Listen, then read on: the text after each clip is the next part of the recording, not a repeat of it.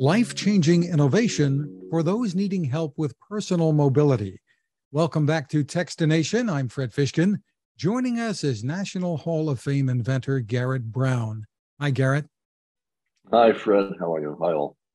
A pleasure to speak with you. And we're going to be talking about Zeen, Z-E-E-N, and what it brings to personal mobility. But let's give the audience a bit more about your amazing background. First here, you changed cinematography, even winning an Academy Award. Tell us about it. Well, I've always been a Philadelphian, and I was a filmmaker in Philly in the 70s. And I learned my trade in the free library by reading all the film books. So, of course, I was an out-of-date filmmaker, as were the books, and thought I needed an old-fashioned studio and a big dolly and, Mike Boone that cranks out and all that. And I found a bankrupt producer and bought all that, and then realized that that dolly with my little 12-pound camera, 800 pounds versus 12. You can just picture us, little crews, trying to lift that thing into pickup trucks and take it on location because I like smooth shots. So, very long story short, that incentivized me to try and disconnect the camera from the camera person. And a couple of years later, I scored that, improbably. I still think it's all highly improbable, but there it is. And of course, if you can run around and climb stairs with something you're holding that's so superior to dollies and tracks and all of that it just took Hollywood by storm. So the Steadicam. The Steadicam. Thanks for naming it. Yeah, I hated that name, Steadicam. I wanted to call it the Brown Stabilizer, but wiser heads prevailed, and they called it the Steadicam. And of course, that's a perfectly good word. And it's done astonishingly well. It's still expanding. It's still all over the world. It's still probably the best way for an ambulatory person to shoot smooth stuff. And you've never stopped tinkering, inventing, keeping busy with ideas. Yeah, it's habitual. You get in a frame of mind where you look, if something is missing, and of course that's the great inventive act, is identifying what's not here. We take what's here for granted, and we don't think about what's missing in between those things. So that has led to a few objects, and sometimes they're startling. One was the Skycam, and the Skycam was invented when computers were really primitive in 1984. And just yesterday, I got a video from the present Skycam licensee.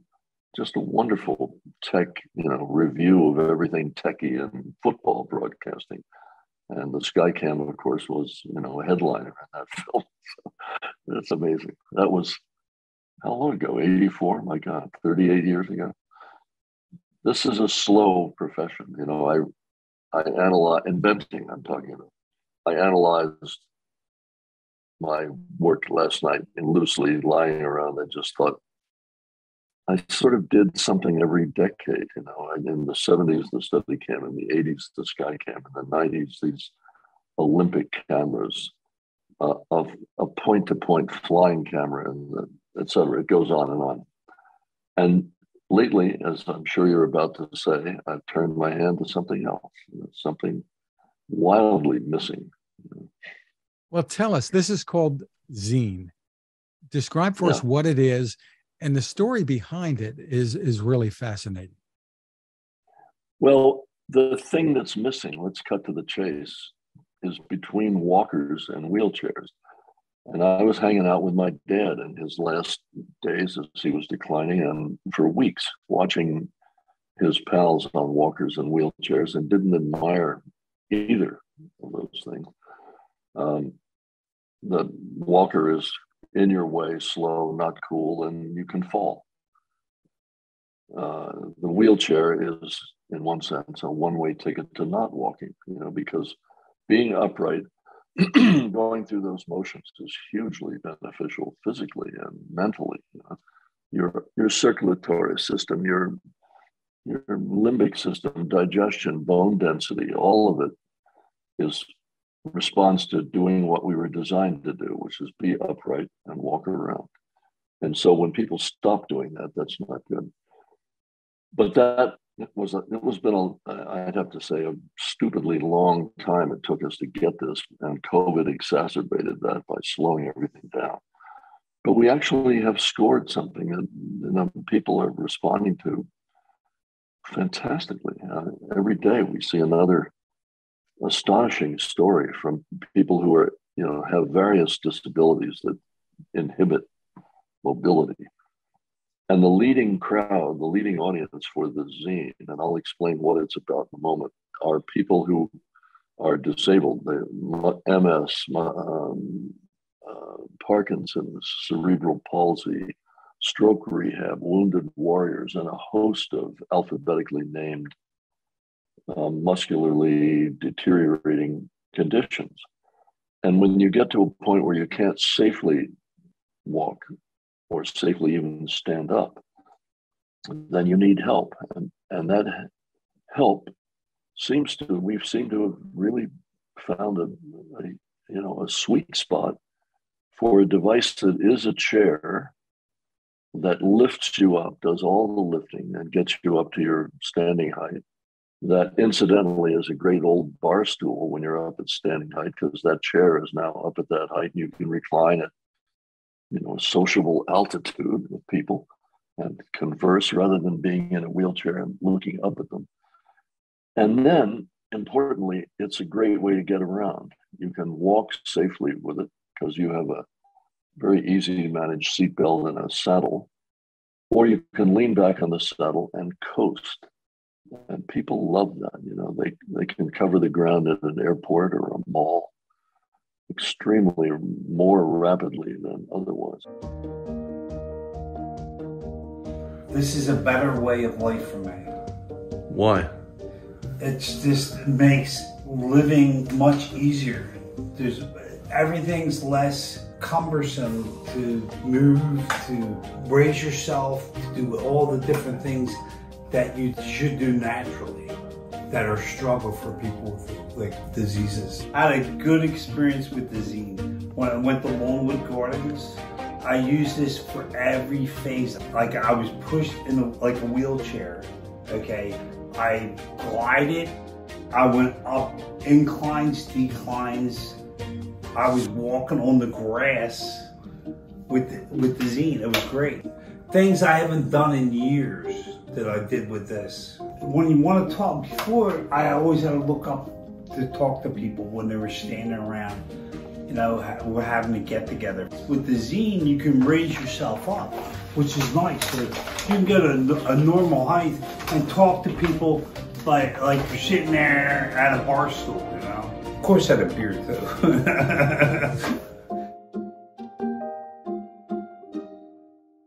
And you may ask, why Zeen, Z-E-E-N? Well, among other things, we wanted a word that didn't mean anything bad in any language we could think of. My uncle worked for DuPont and had a horrible experience with a name that meant something else in French.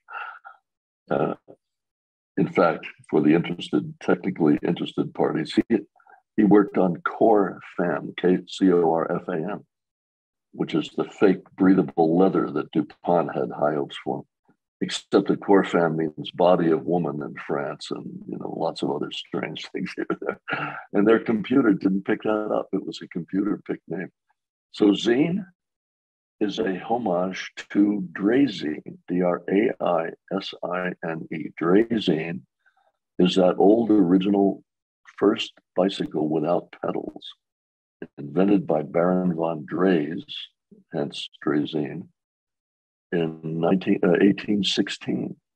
And the young bucks could just scoot around on the Draisine, which was called the hobby horse in England. And it swept all over Europe and into the US to an extent, because for the first time, people could scoot along and steer. And that is, an early experience with self-steered coasting. And coasting is delightful. So Zeen, Z-E-N, is a tribute to Draisine. And yes, you can coast on it, but way more safely than a Draisine, I guess. So describe for us. You got to work.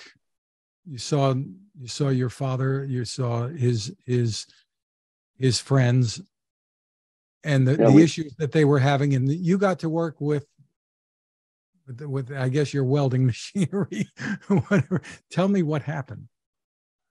Well, once you decide to do something about something that's missing, then you have an infinity of choices. You can take your nascent idea and try to flog it and sell it early on. In the case of the Steadicam, the results were so stunning that I could immediately get a licensee. And incidentally, you could show the results of the Steadicam in a stable, impossible shot that couldn't have been made any other way without giving away how it's done. We don't have that advantage with the Zeen exactly, but it demos extraordinarily well. And my first move was to round up some really gifted souls and start experimenting. Because if you're trying to do something in a place where nothing has been done, you have no rules, no help, no somebody else's course that you can improve on. There was just nothing in this space. And we over time decided that it first of all needed to assist with lifting, which is something I have a lot of experience with, lifting 70-pound cameras and lifting them in a pretty elegant way. The Steadicam operator moves that camera around with fingertips because it's on a spring-loaded arm and a gimbal and attached to a vest. And so in space, that kind of lifting is delightful, meaning from seated to standing, it lifts about the same. And the Zeen can be set to lift 5 increments between 100 pounds roughly and 200. And that means almost everybody that is eligible, which are people from 80 or 90 pounds to 250, get a vast amount of help going up and down. So that's one thing. The other thing is the seatbelt provides what you sit on, the saddle and seatbelt combo safely keeps you aboard and keeps your center in the middle of the Zeen. And therefore you could recline on the saddle and you could coast. So right away we were into caster technology. And there's a spectacular caster invention in the Zeen that allows it to track when it goes forward and then behave conventionally as 4-wheel casters if you're backing up or going sideways in a kitchen and so on. And the desire for it got really ambitious. We wanted it to be a chair that gets up and goes, a comfy seat, a comfy bar stool, a great safe way to get around, and a lifestyle machine in the sense that the handlebars flip back and then there's nothing in front of you. You can cook and clean and push a grocery cart and sit down and put your pants on, for God's sake, or tie your shoe. And that sort of thing is really appealing to people that are used to having a walker out in front of them or being trapped at wheelchair height. We've had people at shows say things that I just never expected to hear before. One guy who doesn't even have any use of his legs and therefore couldn't coast around with it, just wanted to be able to raise himself up and cook. Because as he told me, he got so tired of having grease spattering in his face when he's cooking at wheelchair height. I never would have thought of that in 100 years. So this is not a motorized unit. No, this is self-propelled, which is we deliberately picked that slot. If you motorize it, then your feet aren't on the ground and you're not getting that walking. But an astonishing number of people that can no longer walk or even stand can get on the Zeen and move themselves around if their weight is supported on the saddle. And that has been a revelation. So it reaches pretty high. We made one of these early on. We designed the thing to be an institutional device, and it was big and it didn't fold. We expected that rehab hospitals would buy them, and maybe old folks places, geriatric institutions would have them. And about halfway through this, we got an inkling that people would want to bring it home. They would want to own this. They'd want to take it out, get it in a car, take it to the mall, take it to Longwood. And fortunately, I made the call to stop the program, start over again, make it lightweight and folding. And that's what we did. The Zeen, weighs around 40 pounds. It folds to 11 inches wide. We made a rig to help it get in a car. Again, non-motorized. Everything's non-motorized, no batteries. It's silent, I mean, I almost laughed when I saw lifting chairs that, lift you up like, and then they become a sliding board. It didn't seem all that useful or sensible to me. This lifting is the way you stood up when you were a kid. It's as if your own muscles were 30 years ago. Because there's no speed limit, there's no noise. It just makes it's just easy to pop up. So we're excited. We're hugely excited. We only had the funds to make 100 of these, and we've sold the 100. We have another few frames coming in next week. So we're about to do a crowd equity funding round to get the dough to edge into mass production. We need to order big quantities of parts, which will help the price get down and so on. Besides being lightweight and portable, that's another goal of yours, is to make this something that people can actually buy, make it affordable, maybe get insurance involved too, as they are with some kinds of devices, right? Yeah, I think we will eventually. That's a process. You have to persuade the, forces of insurance that that having this available to somebody will actually save money in the long run. And I think we're getting a pretty strong indication that that's true. One of our early customers is a woman named Kim, who has a form of ataxia where she just can't balance and can't, stand up without hanging on to stuff. And she got one in April. And there's an astonishing clip that we just got of her now this number of months later, because when she first got it, she reported later that she was very discouraged because she got tired after she moved it 200 feet. When I first trialed Zeen, I was terrible, just terrible. I tripped over my feet, I was so slow, I was so shaky, I was so unsure of myself. So I started working at it, started going to the park. Every day I got better, every day I got stronger. Every time I went out, it got further and further, I got more and more excited. My trip was coming up. I had a huge cross-country trip. I did entire museums with it. I did caves. I did the Grand Canyon. I did Vegas. And it was actually easier on my family because they didn't have to lug a scooter back and forth. They also didn't have to worry about my safety. I didn't have to worry about my safety.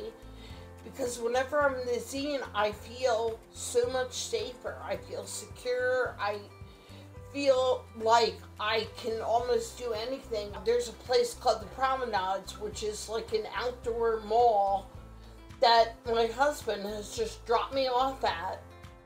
And several times now recently, for hours. And I go and do my own thing. I get my hair done. I get my nails done. The feeling of independence. I have been dealing with my issue for over 16 years. And I was the most independent person you would ever imagine. So I lost a lot. And the Zeen is giving me that back to me. It's been a journey, a wonderful journey. So not only did she get a lot of her independence back, I got a lot of my independence back. I don't have to pay attention to her as much. Sometimes we'll come here, we'll have the grandkids. You look over there, I'll be over there with the kids, let her on the playground, and I could just let her go, and I have no fear that she's gonna fall. She's fine. It's nothing like I used to be. I had trouble walking 500 feet. Now I do 1.5 miles easy without stopping. This pretty quickly, the strength where I had to like help guide her and hold on tight, she started getting so strong. I could feel that she was driving me. I've gotten so much more conditioned. Yeah, and I've lost weight too. This stuff just is it's astonishing, you know, because we imagined that people would love it, but that's, you know, there was no evidence of that until it's in people's hands. And it has taken a place in people's lives that is they regard as life-changing and say so. And that's good. You know, that's really good. The Steadicam is sort of a fluffy little invention. It's not going to revolutionize anybody's life, you know, but this may be better, more important. Well, there might be camera operators who would argue with you about that. Well, that's true, but they may need a Zeen someday too. So. Is there a target price? Is there a target price that you would like to reach with this, Garrett? Well, the MSRP is $3,800, and which is said to be reasonable for things like this. That's the price we need to be able to get distributors and, you know, get it in distribution. But if we can build higher quantities, then of course as things go, these prices will come down dramatically. But at the moment, it's for people that can afford it or can raise the money. There are a lot of ways to do time payments. There are ways of, you know, getting crowdfunding grants and things like that. But at the moment, that is the price, is $3,800, and there are various discounts available for, you know, private individuals. And the website is gozeen.com.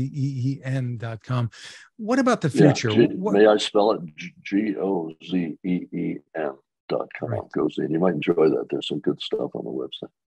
So some great videos, and we're going to be, people who are watching this interview are also seeing some of the video there. But tell us what the future holds with this. Are you still tinkering with this? Or are there things that you want to do or different iterations that you're thinking of? No, the product itself got to a very high level of sophistication. It's very civilized, and partly was the only benefit of COVID for us was that everything was shut down cold, and yet we still had an engineering staff.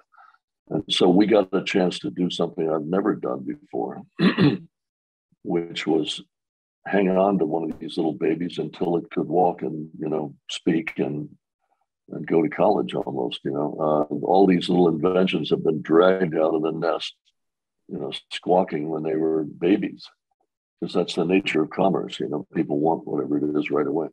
In this case, we've refined it to quite an extent. So I'm very happy with this product. And next on our agenda are, you know, a few little tweaks, a pediatric version, which is really needed, and various other uses of this lifting technology, which is pretty interesting. What is it that you're using to provide that lift? Can you tell us, or is that in the secret sauce? No, it's you know, regarded as a very clever use of hydraulic, you know, gas springs, so-called hydraulic pistons, little ones like this, 2 of them. But the way we use them is derived from the way I lift things smoothly with Steadicam, and shares some of those geometries, and just works a treat, and is silent and, you know, durable and unobtrusive, you know, and has no batteries, which is good. And is there any kind of, your feet are the braking mechanism? It's not that there's no braking involved? Oh no, there are brakes. If you have the handlebars out, there are brakes and parking brakes. If you're going down a ramp, it's good to be able to not just slide your feet to stop, but it's important to have brakes. Also, if you're, popping up and down and are, on any sort of terrain that the Zeen might move, it's great to just put the parking brake on, I mean, if you picture some of the scenarios, Fred, and this is one that I watched with my dad's friends. I watched a guy come into the dining room on a walker, somewhat painstakingly. Then he had to set the walker aside to get himself down in a chair. And this is after going through the line and having his tray and so on. And then when it was time for dessert, he had to retrieve the walker, get up from a chair very laboriously, walk her over to the buffet to get dessert, come back and rinse and repeat, And I knew enough about what this might be to realize that if you're sitting on the Zeen, you don't need to change devices. You just cruise up to the table, lower down, and then you back out, rise up, go to the buffet, come back. In other words, you don't have to change machinery to do these different things, and that's good. Very good. Marvelous. So once again, the website is GoZeen, GoZeen.com. Congratulations once again, Garrett, on everything you've done, and this in particular. I think it's going to change a lot of lives. Thank you, Fred, and thanks for having me on your show. It's great.